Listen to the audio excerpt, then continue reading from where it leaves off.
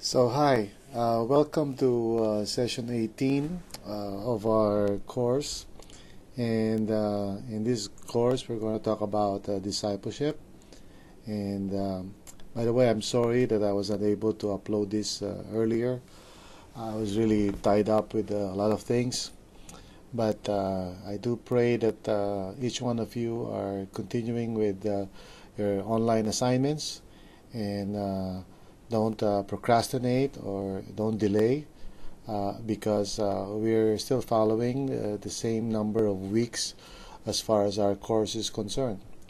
And so let us begin by praying as we talk about discipleship today. And let us ask the Lord to just bless our time. So let us pray. Heavenly Father, thank you so much, O God, for your grace, for allowing us to participate, Lord, in the work of making disciples of all nations. Thank you, Lord, that through church planting we can do this. And so I pray, Father, that as we talk about discipleship today, that you would just enlarge our vision, help us to understand how we can be more effective, Lord, in this work of making disciples, Lord God, of various people groups. So bless our time, Lord, and guide us, I pray. In Jesus' name, amen and amen. Now, the first thing that I want us to do, well, of course, you should follow me as we go through the PowerPoint, which is embedded on our site. First, what we need to do is just review so far what we have studied. First of all, we talked about the first two principles, and if you would recall, principle number one is Christianity is a movement, not a monument. And please remember that Christianity is not simply a static thing. It's not about simply putting up a church and then just maintaining it. Christianity is a movement of the gospel. It's about proclaiming the good news to different kinds of people. And the second principle that we talked about in our class is that if you don't go missional, you will become institutional, and that's a principle. So I hope that as you go about your church planting work, that you would remember that and don't try to fall into the trap of simply just creating an institution and then ending up simply just maintaining it, because as like we discussed in our class, that approach would ultimately result in a institutional and maybe ultimately a dead church. So I hope that you would not go in that route, but instead choose to become a missional church. Now, out of those two principles, we started talking about the first two steps of church planting, which are, first of all, you generate contact points with the lost. And you do this by trying to figure out how you can meet felt needs of those that you're trying to target. And you prayerfully pursue whatever ministry might be helpful to try to meet their needs, and which leads us to the next step, which is to offer God's love to the lost in tangible ways. So these are the first two steps in church planting.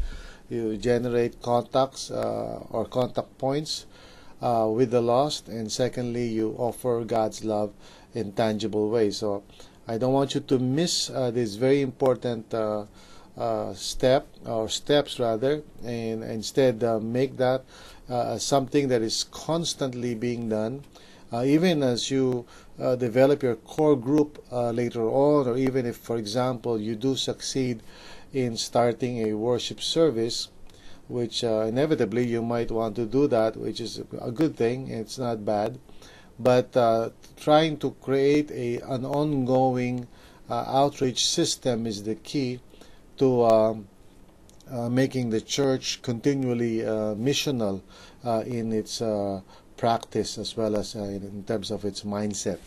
So I also shared with you two other principles after this, and principle number 3 is this: the foundation and life of biblical church planting is evangelism.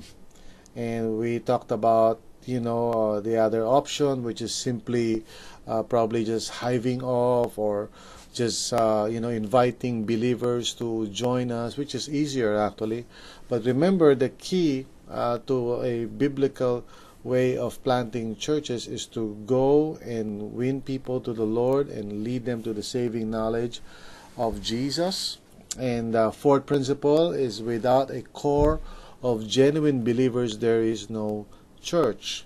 So don't simply just aim for a worship service. Make sure that your goal is to gather a group of believers together who will be committed to each other and to the Lord, of course, first and foremost. And this is the key, to gather a core of believers. And without a core of believers, if you try to start a worship service, that may not be a good thing. Many church plans eventually fail because they try to start a worship service, which is a high maintenance kind of ministry, too soon, meaning they don't have a core of believers yet. So remember that. Do your best to try to establish a core of believers. And I taught you about how you can do this, how to bring seekers to faith in Christ. And I told you that you would most likely meet three kinds of people when you're going, when you're generating contact points. You'll meet skeptics, you'll meet spectators, and you'll also meet seekers. And of course, you need to focus your energy on seekers, because they're the ones that who would be or would be most likely inclined toward receiving the Lord Jesus Christ as their personal Lord and Savior. Now, the steps toward doing that is, first, you begin spiritual conversations with them. Okay, remember that. And then you try to reveal your personal testimony, which is a very effective way of trying to test the water, so to speak, to see whether a person is really being formed by the Holy Spirit toward conversion. The third step is to invite them to study the Christian faith with you. And this could be a formal study, like a Bible study or a class, or it could be an informal series of conversations, or even just a one-time conversation. What is important is that you try to invite them, and if they say yes, then you are on your way to the next step, which is to narrate the good news about the kingdom of God. And the kingdom of God has to do with the transformation of the entire creation, and it's coming soon in and through Jesus Christ. And this is the good news, because God is going to make all things new, and we want everyone to repent and believe the good news that it is through Jesus Christ alone that they can enter into this kingdom and be one of the recipients of this inheritance which God has promised to those who believe. So remember, the good news is not just a personal transaction of forgiveness, which is of course part of it. That's very important, but you must try to put it in a bigger context, because the forgiveness of sins is really part of a larger picture, and that is for us to be part of the new creation, the new heavens and the new earth someday. And aside from that, being forgiven of our sins also leads to the transformation of our hearts, which is the process of transformation, or the process of sanctification, as we would call it in theology. And this sanctification has to do with the formation of our souls, so that God can use us to save others around us, and others that God is going to bring into our lives. So please have a bigger picture about the good news, and don't just limit your sharing to justification. Again, I don't want you to misunderstand what I'm saying. Justification is very, very important to the gospel, but it's just part of the gospel presentation. And you must give the person that you're trying to lead to Christ a bigger understanding, a more holistic understanding of the good news. And so once you've done that, the last step is to guide the seeker toward genuine conversion, making sure that they understand what real repentance means and what trusting in Jesus as Lord and Messiah and Savior is all about. So this is what it means to bring a seeker to the saving knowledge of Jesus. Now after that, we talked about principle number 5. So just follow me in the PowerPoint. Principle number 5 is it takes a genuine community to grow a Christian. Okay, it's not enough to bring a Christian to a worship service. That may be the initial step, but stopping there would fall short to God's purpose for that person, which is to form that person into the image and likeness of Jesus. So what you need to do is to just bring that person into a genuine community and teach that person how to build relationships with people, with fellow believers and with others. And so principle number 6 is assimilation is a process, not an event, which means this thing that we're talking about, which is bringing a person to genuine community, would not happen overnight. It would take some effort, and it's going to be a personal process. We cannot force this process. We have to rely on the Holy Spirit, but there are things that we need to do. And so as a review again, let me just go through the acrostic join, which are the steps that we need to take to assimilate somebody into the body of Christ. First of all, we need to judge if the person needs help with their conversion. And we do this not just with a new believer. That being said, of course, that's very important. But at the same time, even if we meet, let's say, a believer or someone who claims to be a believer, we still do the same thing. We try to determine whether their conversion is truly genuine, or if there's anything missing. Do they really understand the gospel? Have they really trusted in Jesus as their personal Lord and Savior? Have they expressed this trust or this faith through water baptism? And have they received the Spirit of God as truly as an affirmation of God's acceptance of them into His family?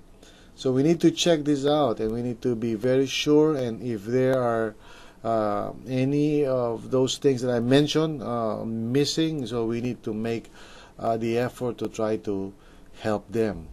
So the second step is to orient them about the twofold purpose of salvation, which is, of course, to enjoy God forever, but also to glorify God. So this twofold process, or rather twofold purpose, okay, is important to explain. We are to glorify God in this life, and then ultimately we are to enjoy Him forever in the new heavens and the new earth. Now, we need to clarify especially the first part, which is to glorify God, because most of the time when we try to share the gospel with somebody, we are simply focusing on the forgiveness of sins, justification, being right with God, and ultimately going to heaven, which is true, especially when we are talking about the interim period before the second coming of Christ. Definitely, if we die before the second coming of Christ, we will go to heaven to be with God and to enjoy Him forever. But that being said, please remember that we also have the purpose of glorifying Him in whatever we do. And as far as God is concerned, of course, His commandment is for us to live a life that is focused on His kingdom, and to love like Jesus, to love God with all our hearts, and to love our neighbor as ourselves. So we are not simply just to wait for that day for us to go to heaven. We should also be very much interested in how we can use our opportunities, our talents, our capabilities, which are all gifts from God, in order to glorify God. Now, the third step in joining believers into the community is to invite them to actually join the ministry. And this may be counterintuitive for some people when they think about it, because you're talking about a new believer maybe. But you see, the best way to really introduce a person to the life of being a follower of Jesus, a faithful follower of Jesus, is to get that person involved immediately in doing good. Goodness is the very first thing that must be added in a person's faith. And this is crucial because a lot of times believers, when they are not encouraged to serve the Lord as early as possible, they usually end up becoming mere attendees or consumers, and they begin to just miss out on God's plan for them or purpose for them to use whatever they have in terms of time, talents, or treasure. And so they end up unproductive, unfruitful. So this is not God's will for them at all. So finally, we need to nudge them to be a part of a community, to commit themselves to a local body of believers, and not simply just to attend, not simply just to listen to sermons. In other words, not just simply to become, good Christians, consumers whose only goal in life is to receive teaching, but never really bear fruit. So remember that. That's not what we should be aiming for in our church planting work. So we need to go to the lost, bring seekers to faith in Christ, and then join them into the body of believers, or in the genuine community of faith, so they can immediately start the walk or the journey of becoming faithful followers of Jesus. Now, principle number 7 is this: discipleship is the purpose of all true fellowship, and we talked about that. The discipleship really is the goal why we need to come together and develop our relationships. That's really the goal of fellowship. Fellowship is not an end in itself. The purpose is not simply to enjoy ourselves and the relationships that we have with one another. The goal of developing relationships in the body of Christ is so that there may be a conducive environment for real discipleship to happen. And we're going to talk about that in a little while. Now, principle number 8 is that without accountability, the community will become a fatality. Now, what we mean by that, as we talked about it in the previous session, is that really the key to discipleship is developing a authentic, life-giving kind of relationship with one another that is characterized by accountability, of our willingness to speak the truth in love with each other. Now, that's easier said than done. It's not easy. For myself, I know it's hard. I've been through those kinds of experiences, and I'm still going through them. It's not easy. It's not easy to accept correction sometimes. It's not easy to be rebuked sometimes, and so it's important for us to be in that kind of fellowship so that God may form our souls into the image and likeness of Jesus. So which brings us now to our topic today, which is about building faithful disciples. Now, very quickly now, let's move on to this. First of all, there are three kinds of disciples in the Bible, and you may not know this, but really disciples are not created the same as far as the scriptures are concerned.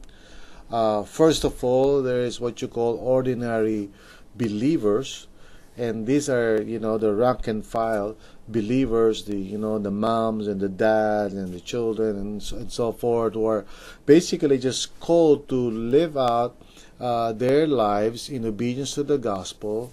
They are asked to believe and to live out the gospel in the context of their daily lives, of course serving the Lord in one way or the other through ministry, either maybe through practical ministry among their neighbors or stuff like that.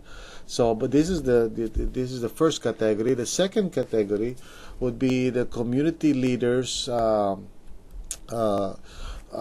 workers for the modality structures of the church. Now, the modality refers to the local church, or these are the church that are in a particular place. That's why they're called modality. That's a missional word. And they are appointed by the Holy Spirit to oversee the communities of faith and serve various needs. So this is the third category of disciples or believers in the Lord. So there is the rank and file, and there are the overseers, the leaders, the community leaders. And then thirdly, what you'll find in the Bible is another category of disciples, and these are the missional leaders and workers, or for the sodality structures of the church. Again, sodality is the opposite of modality, and it's a missional kind of terminology, and it refers to the church that is on mission, the church at large. These are the mobile kinds of leaders. They are given by Jesus to the body of Christ to plant churches, equip the saints for works of ministry. These are the apostles, the evangelists, the prophets. So these are the kinds of disciples that are going around. If you read the Bible, they're ones who are going around visiting churches, writing letters like what Paul did and the other apostles. So these are the people who have a different kind of calling as Christians. And so we have these three types of believers or disciples in the Bible. And as an implication of this, let's try to understand three mistakes that often people make when it comes to discipleship. The first mistake is that we assume that everyone must do the work of the gospel. Now, I need to be very careful about this, so that you don't misunderstand me. Now, I don't mean to say that people should not share their faith, or that they should not tell others about Jesus. What I mean by this is that ordinary believers are basically called to live out their lives faithfully, and basically their lives are the main tool of God to proclaim the gospel to people. Not so much through their words, but it's how they live. So the second mistake in relation to this is we chastise those who cannot do what we do. All right, we rebuke people for not being able to do what, for example, you and I, as those being trained in the ministry, can do. And we need to be careful that we don't get into that kind of mistake. Another is that we abuse those who do accept the challenge, and so they fail to fulfill their primary calling as an ordinary believer, which is to live a life of love. So basically, we can really be so zealous and not have the right kind of knowledge about what God wants to happen in the church. So we need to just understand the nature of discipleship, especially in biblical times. And first of all, Okay, uh, everyone in the church, if you read the Bible, everyone was discipled in some way and in various ways. They're all discipled in some way, but in various ways. Meaning, yes, everyone ought to be growing as disciples of Jesus, but everyone would not have the same kind of experience. Okay, and what they learned, basically, as we look into the scriptures, what they learned from God's word was lived out in and through the community of faith, primarily. So they basically live out their faith in the context of their relationships with one another. That's why in scripture we find various one another commands. Some were trained and appointed as leaders of the community, while others were trained to do missional work. So what we find in scripture is that there is a majority of believers who simply are commanded by the Lord to live out their faith faithfully, and whatever they do, they are to glorify the Lord, and then they are to love one another, and they are to care for each other's needs, and that's basically the gospel being lived out in the context of community.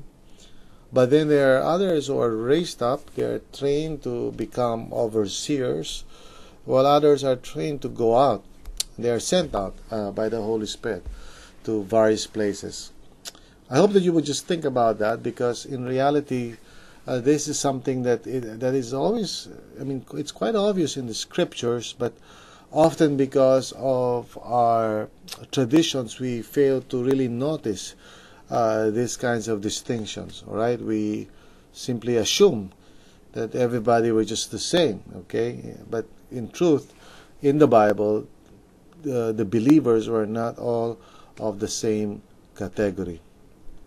So all of these activities that were being done were part of what it means to make disciples. So the ordinary believers being taught how to glorify God, how to take advantage of every opportunity they have, to explain the hope that they have, to shine like stars, and to live out their faith in the context of work or family. This is discipleship. At the same time, training overseers, those who would be overseeing the church, the elders, the deacons, that's discipleship as well. And then those who would go out and go to different places to start the work of God, maybe in Antioch or whatever, that too is called discipleship. So all of these things are discipleship, and there is no generic discipleship. It's just different ways for different people. So another implication here is that the personal approach of mentoring and apprenticeship were reserved for those who were called to missional work.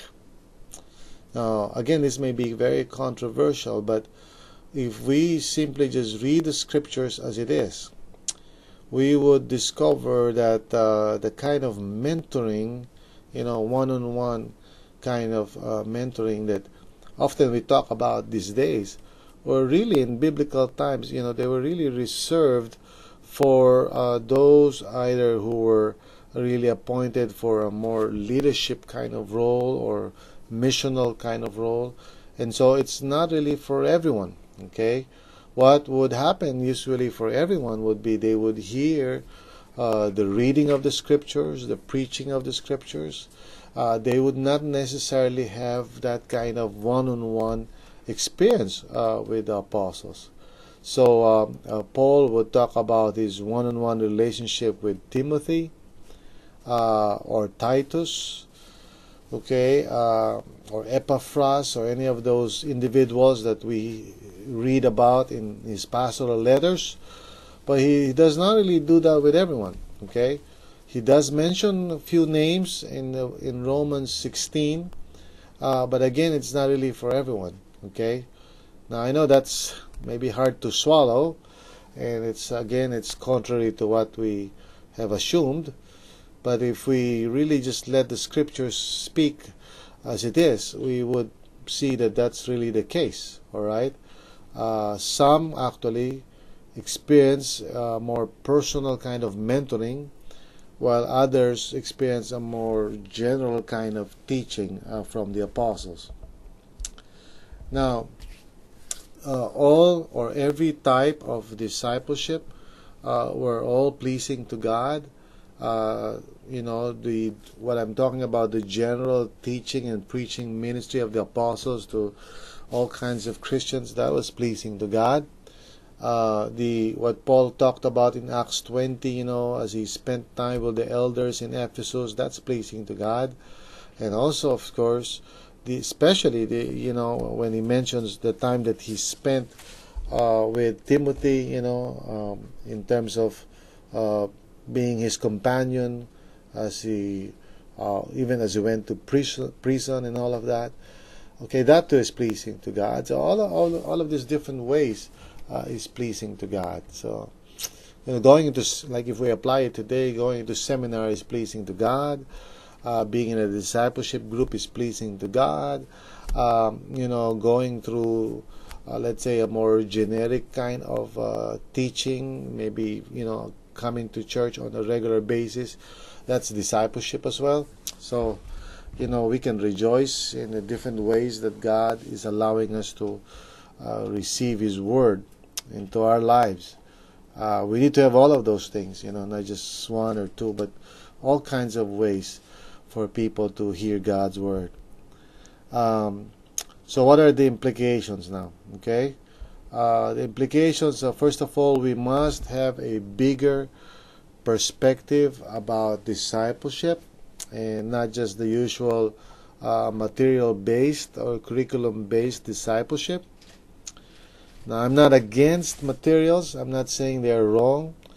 But discipleship goes beyond materials. It goes beyond curriculum. Okay, we may need curriculum, we may need materials, all right, but that's more like a tool, okay, or a form in which we can fulfill the function of making disciples. So making disciples is the command, but how we do that, it could take many different forms. We must not assume that one size fits all. There is no one magic program for discipleship. Now, I'm sure there are those who would probably suggest that maybe the G12 is the best method, or purpose-driven life is better, or navigators is better. But all of these programs or strategies, again, like I was saying earlier, these are just simply forms, okay, and we have the freedom to select that which would be more consistent with our goals, and each one of them would have pros and cons, strengths and weaknesses, and one form is not necessarily better than another form of discipleship. But what we need to understand are the principles, okay, the principles. We must understand the principles of spiritual formation, and that's the key. Understand the principles of spiritual formation. And first of all, God is more interested in our heart transformation than in our comfort. This is the first principle of spiritual formation, that God really is eager to develop our souls. I'm referring to the real us, the agent, the one who makes decisions. That's you, that's me. And as well as the capacities or gifts or potential that we have, which is unique. And God is interested that we become a faithful follower of Jesus, allowing His Spirit to form us from the inside out, to make us more Christ-like. And God wants to use real life experience rather than mere man-made educational approaches. And we're talking about trials and testings and tribulations, real life experiences, as well as truth and teaching and, these kinds of things. So God uses, all kinds of stuff. And we need to be walking in the Spirit, meaning being open to the things that He would like to reveal to us, either about Himself or the world or about us, about relationships and all kinds of things. So God uses real life. And He also uses authentic relational environments to facilitate heart change. And I've mentioned it not just once, I've talked about it several times already, that we need to be in an authentic, life-giving relationship where people can give us feedback, and we can also confess our sins, and we can be honest.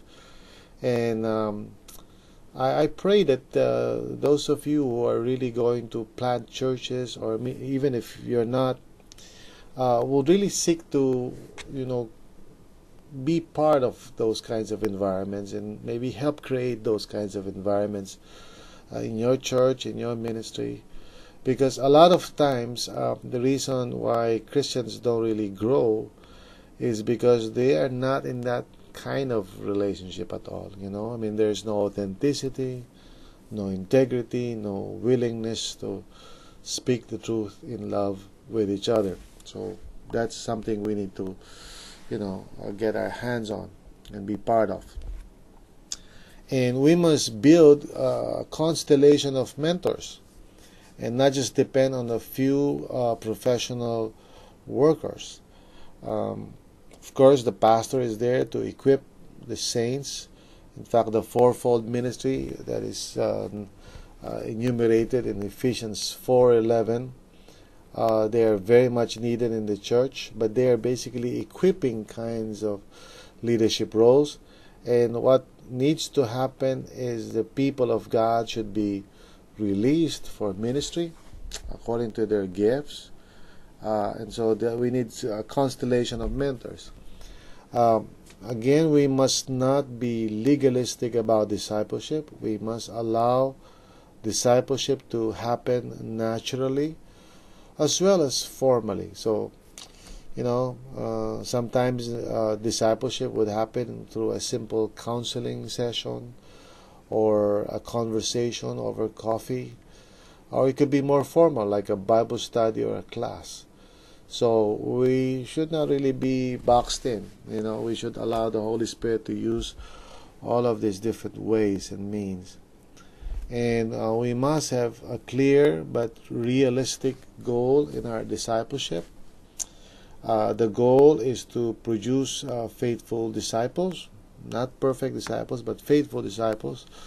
And he is someone, or she is someone, who fulfills his or her fourfold calling in Christ from the heart by the power of the Holy Spirit. And I shared with you in class what that fourfold calling is all about. First is salvation. Second is sanctification. Third is a situation in life. And finally, service to God. So each of these dimensions of God's purpose for our lives is something that a faithful disciple must learn and must practice. And we must invest our time and energies wisely in proportion to the type of discipleship that we are pursuing. Meaning that we cannot really give one-on-one mentoring with everyone. That's not really feasible. That's not possible or even healthy. Okay, what we need to do is to select, to choose individuals that God, by His grace, may be leading us to invest in, and we choose a few of them. We cannot do this for everyone.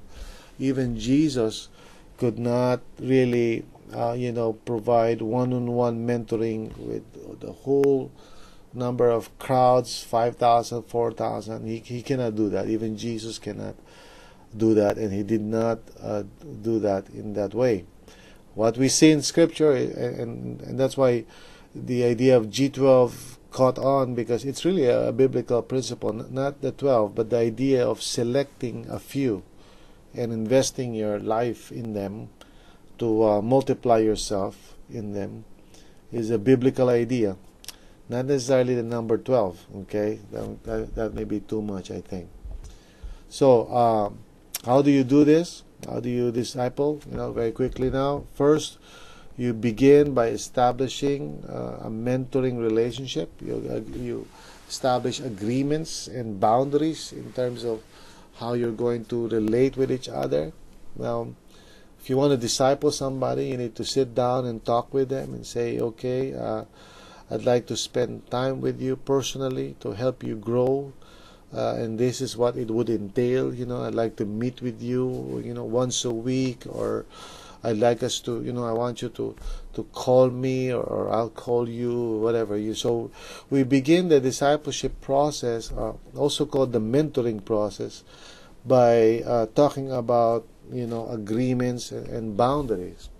Now, the second step is to understand their developmental needs, or where they are in the process. And I'll talk about that very quickly now. The third is we need to instruct them according to their learning style and their needs.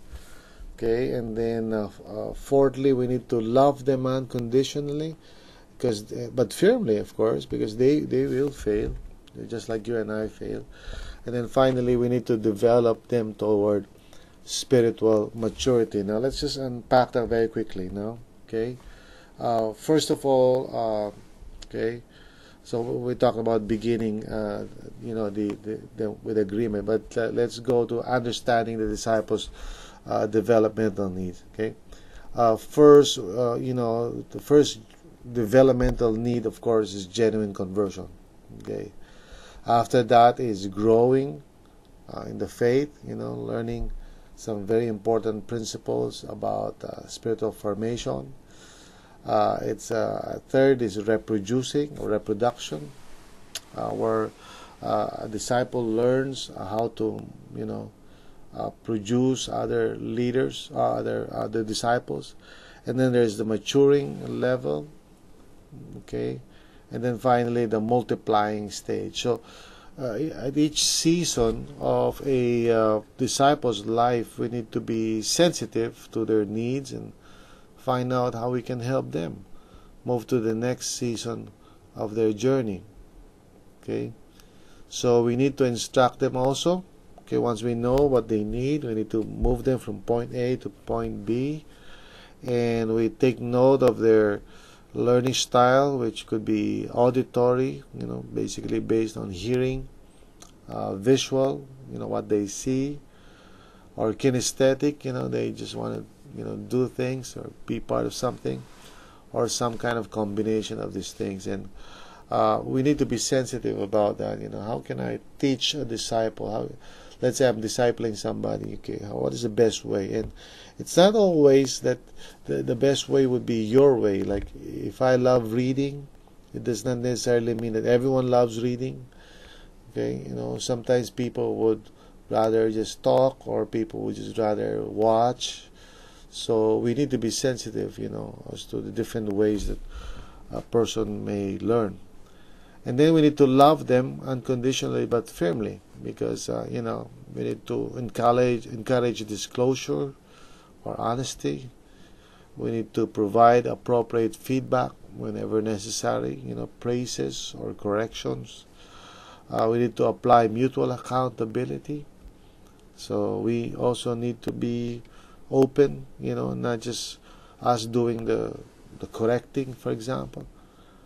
So overall, I want you to remember a very important principle in discipleship, and it is this: a mature disciple or a faithful disciple is someone who lives and loves like Jesus. You live and love like Jesus, and ultimately it's what discipleship is all about. So I hope that you are able to grasp these principles and So to recapitulate, you go to a target area, you establish relationships, you try to identify seekers, then you bring them to the saving knowledge of Jesus, and once you've done that, you join them into a community of faith. And once they are there, that's the time that you begin to challenge them to be a part of the ministry, so that you can then move on to discipleship, where you begin to have a mentoring relationship with them, and you help them through the process until they develop into spiritually mature followers of Jesus. So that's it. So that's I know it's a bit long, but I hope that you'll just meditate on this. You can go back to whatever part of the video that you don't understand, and what is important is you grasp really the principle that I'm sharing with you. And I'll try to finish the other sessions, within this week, so that you can listen to them as well. So enjoy. Thank you for taking the time. Thank you for your patience. Do pray for me that I can finish the last 2 sessions as soon as possible. Goodbye.